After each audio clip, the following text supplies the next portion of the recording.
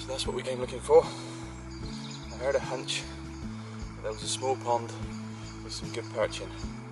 Most people just go fishing for the carp and things here, but I thought it was worth a go. I'm fishing with prawns and a waggler, light tackle. We've got this beauty.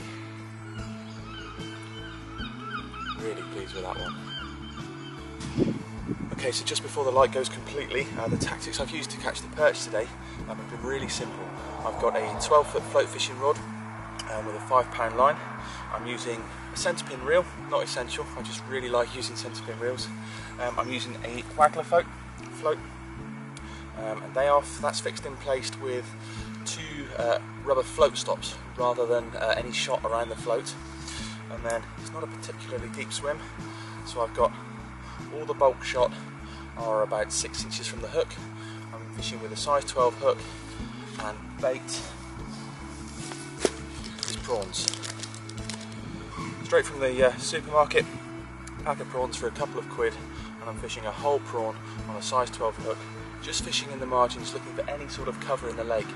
Behind me here where I've caught the fish, there's just an overhanging tree with just enough cover for a perch to provide a great ambush point. It's right at the end of the day, it's nearly dark now, it is 10 to 5, and it's last light now, which is a really good time for catching the perch. So, dead simple tactics, anybody can do it, give it a go.